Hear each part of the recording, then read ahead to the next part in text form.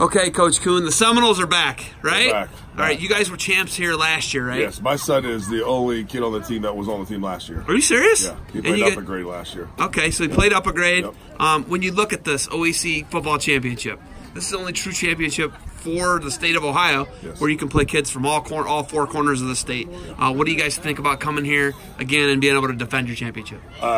We really enjoyed it last year. I like it because I have an experience with wrestling and OAC wrestling, and the OAC guys always run their tournaments spot on. So the football tournament last year, which ran on time, perfect, there was no hiccups at all. So I can appreciate it when the tournaments ran well, and you guys, the guys here at OAC, do a great job.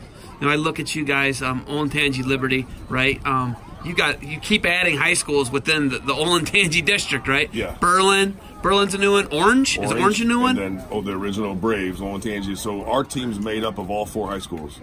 So we have kids that will be branched off to all 4 schools when they go to high school. But you're pretty good. What the district's really good about not letting people stack a team, right? Yeah, I mean this is a travel team, what we would call for an Olentangy team, but you know, there's still kids out there that could have been a part of it, but we wanted to play a little more aggressive schedule with this group. I'm saying the high school. They don't let you. They won't let you guys do it. They like check and are real strict about where people live and as far as allowing them to go to the school they're at. Yeah, right? You can't just all go to old school Liberty or old school Olentangy and build a ringer team, right? No, we can't do that. It's not an open district. So if you live in the district for Liberty, that's where you have to go. If you want to go to the other school, you have to sit out a year.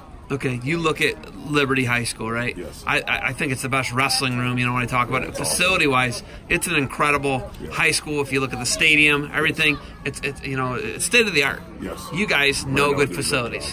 What's this facility like here at Sports Force? This is second to none. I mean, I've played some travel baseball here where I coach some of the kids here for baseball.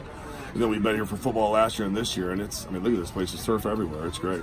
Okay, as far as, you have a son who's playing college football, he wrestled.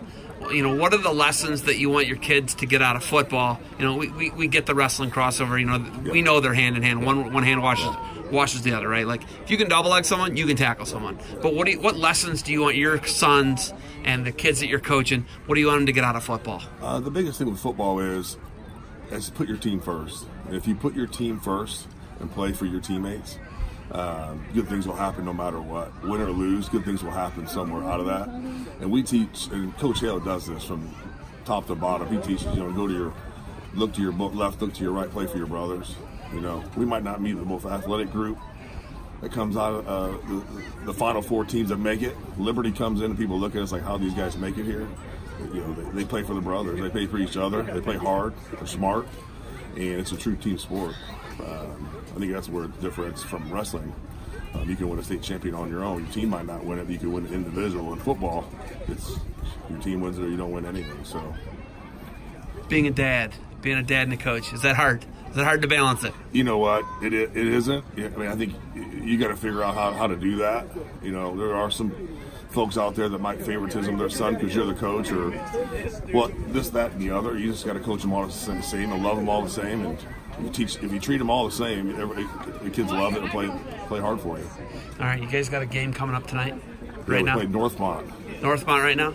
T-Boats. All right, that's one's coming up next, huh? Yeah, it's next. I know you got to coach them up. You got anything else for me? No, I appreciate the time taking here and being a part of this. All right, hey, thanks for the time. Keep grinding. I'm waiting for one of these high schools in Olentangy. I'm waiting for a team title. I'm waiting for a big division team title. I got a feeling it's coming. All right, Coach. Hey, coach them up. Good luck to you guys. All right, have a great day.